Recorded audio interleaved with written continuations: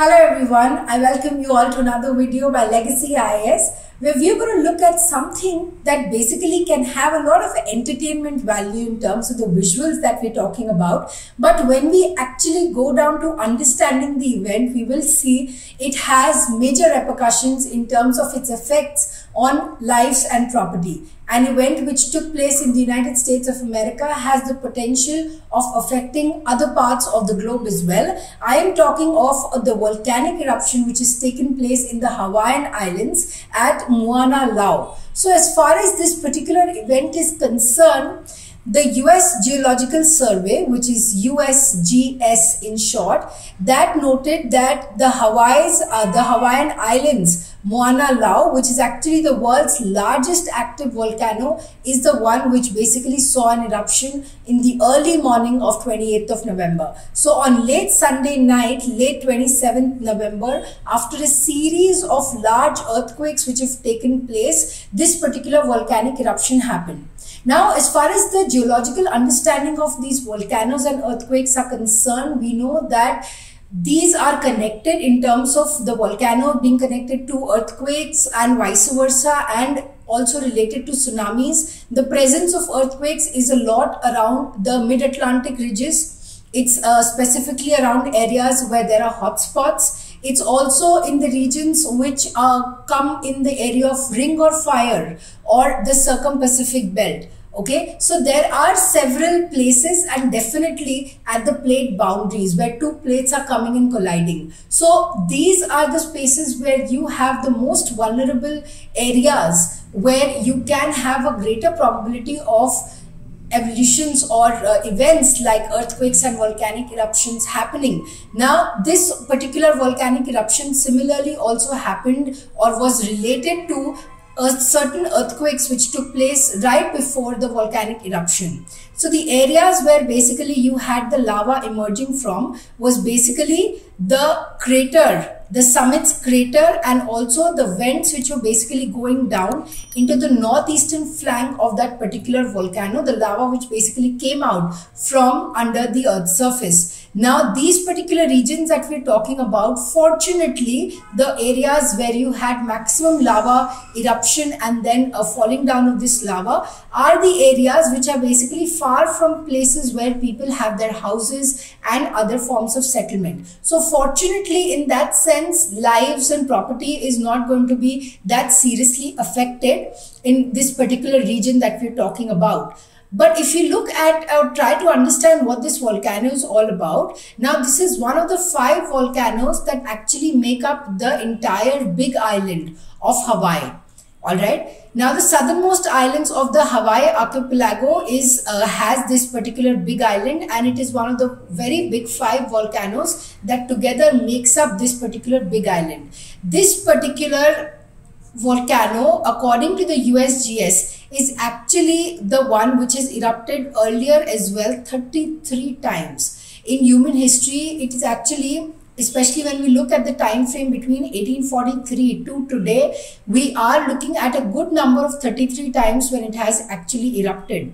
Now, this particular name that has been given, Mauna Loa, is basically referring, or it means the long mountain. Now, it is rightly so, this name has rightly so been given because this particular mountain extends 74 miles from its edge along the Hawaiian Islands or in the southern coast, all the way to the rim of the summit's caldera or the crater where exactly we saw this particular eruption happening. Now, this particular Mauna Loa is actually in the neighborhood of Kiliao, which is basically erupted and also has destroyed a lot of homes when this eruption took place in 2018.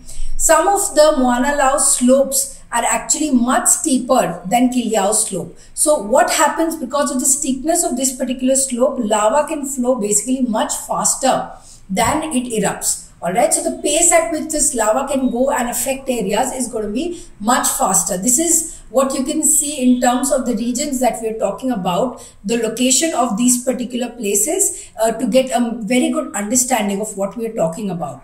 So the population, if we look at Big Island, that has actually increased a lot from 1980. All right, and we are looking at 1/3 of the island's residents actually stay near to this particular city, which is basically on the west of this particular volcano, and we have the Hilo to the east. All right, as you can see vividly in this particular map. Now, what the worry is that if this particular volcano goes south, then this particular area is actually something which is inhabited by almost 5,000 people. So according to the USGS, the eruption that had migrated to a rift zone, all right, on the volcano's northeastern flank. Rift zones are basically areas which become very, very fragile. You know, when the mountain rock is cracked and it's a very weak area, so the weakness of that area gives a greater possibility for the eruption of the volcano and the magma and the lava to basically come out of it. This particular, as I was telling you, eruption is after a lot of earthquakes which have taken place in the region, which has further accelerated the eruption of this particular volcano. Now, the repercussions of this are actually enormous, and one by one we're going to look at it. Now, according to the experts here, a lot of these statements that they have made, the lava flows basically are not threatening as of now, because any of the downslope communities that are there, they are not getting affected by it, and there are enough indications that this particular eruption and the lava that has come out, that will remain restricted to the northeastern region where you don't have too much of settlements. So as long as it stays there, of course it is not encouraged, but then again it is not causing as much harm as it would have caused if it goes down south.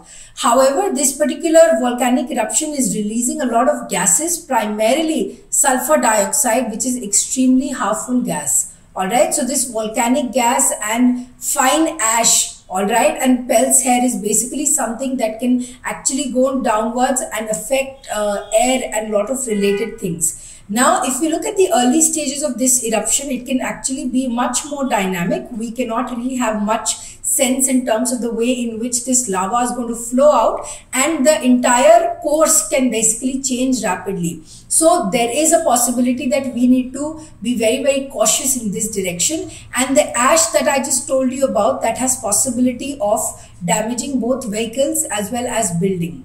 It can further affect our water supplies, disrupt the sewage, and also the electrical systems in the region. It has a potential of damaging or even killing vegetation. Moreover, there can be a possible irritation to the eyes and lungs and further harms to the crops and animals. There can also be damage to the infrastructure. So we are actually looking at a whole range of problems that can basically arise because of the way in which this lava, once it moves downwards, and the kind of emissions and the release of gases as well as ash that it is bringing out, it has the possibility of really affecting the nearby areas.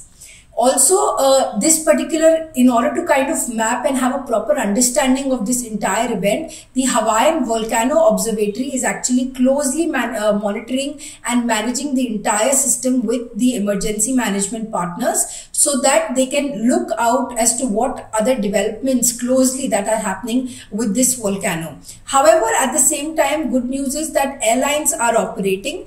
Okay, and they are taking place, they are operating in the nearby island regions. So there is a good news that at least travel and commutation is not being affected. If some emergency services have to be provided, there is good accessibility of transport and connectivity. Now the lavas, as long as it is contained within the summits, it is not a problem, but still the residents have been given earlier they had been given an advisory, now they have been given a warning that it can actually possibly go to nearby spaces, so you have been warned accordingly. We also see that the air quality that will happen, that will be affected in this big island region is going to be a lot, and it is further being monitored as to how this particular eruption can further deteriorate. So much will be understood in around 1 to 2 weeks since the eruption, where we'll actually be able to monitor that what effect has it brought into the air pollution level. And then of course the concerns is that if it reaches the areas where people actually reside, then it will be quite problematic. So in this regard, the Hawaiian County Civil Defense has basically announced that it will start providing shelters whereby people can actually come and stay, and they can be evacuated on their own initiative. So there have been several such eruptions which have basically happened, not just this particular eruption, but something that we have to really be worried and cautious about. There are actually 77 other confirmed eruptions which have taken place somewhere around 2022 from several different locations across the globe. All right, and some of these, basically the important ones which have happened very recently, which as aspirants of civil service examination you should really have an eye on. First is the Cotopaxi in Ecuador. In fact, Ecuador has actually had a lot of others very important volcanic eruptions in this particular year itself. We have Kerinci in Indonesia. The Circum-Pacific Belt or the Ring of Fire, Indonesia is always kind of erupting. It's in a way always in fire or susceptible to fires. Russia is also where in the Chinnikotan region, Russia has been in news the entire year this year in 2022, and also for the volcanic eruption which happened. Philippines, again like Indonesia, falls in the region of the Circum-Pacific Belt, and Tal is where this particular volcanic eruption was witnessed. We also have Nishinoshima in Japan, where volcanic eruptions have taken place this year, and Japan is known for its early warning system and preparedness with regards to disaster management, and hopefully it has not seen as severe results as there would have possibly been. Apart from the world, of course, in India also there are several areas which are very susceptible to such eruptions. There are volcanoes there, including barren islands, where there can be a possibility of any time of volcanic eruption. That the Narcondam islands, the Narcondam eruptions which are there in Andaman, Baratang also in Andaman.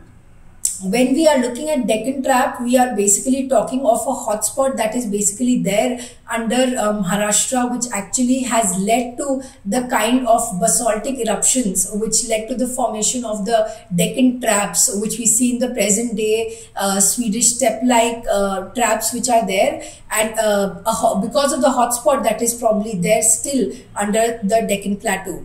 The Dinodar hills which are there in Gujarat are also susceptible to such eruptions. Dhosi Hill in Haryana up north in the northwestern part of the country is also a region where we have areas which become susceptible to volcanic eruptions. So there is a cause of concern that the world can kind of really think about, and India can also really look into this direction, that what are the possible areas where we can have volcanic eruptions, and it is important for us to be cautious in this regard and also effectively manage them. So it is very important that we start spreading the information about this volcanic eruptions. Let us start by sharing this particular video with your friends and family so that they are aware of any future volcanic eruption that may happen and the possible effects that are there. Also, if you found this video informative, let me know by liking this particular video, and do subscribe for more such information about the globe and the world at Legacy IAS.